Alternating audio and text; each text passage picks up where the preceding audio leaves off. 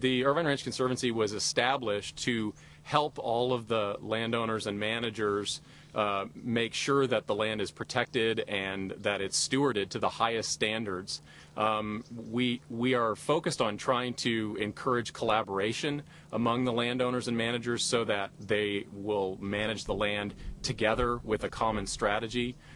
We also are focused on trying to connect the community to the land. One of the other big challenges we face is that there isn't a local constituency of any size for these lands, at least not in proportion to how spectacular they are.